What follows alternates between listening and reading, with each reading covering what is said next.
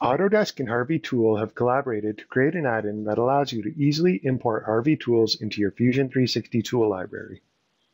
Quickly add a Harvey tool to your tool library by entering the Harvey tool number and clicking Add Tool.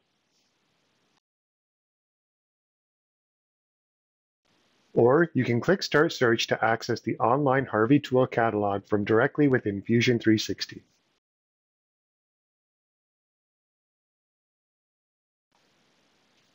Navigate the catalog to find the tool you're looking for. Once you've found the tool you're looking for, simply click Open in Fusion 360, and the tool will be added to your Fusion 360 tool library. The Harvey Tool add-in is available for Windows and Mac. To download the add-in, visit the Fusion 360 App Store and search for Harvey Tool.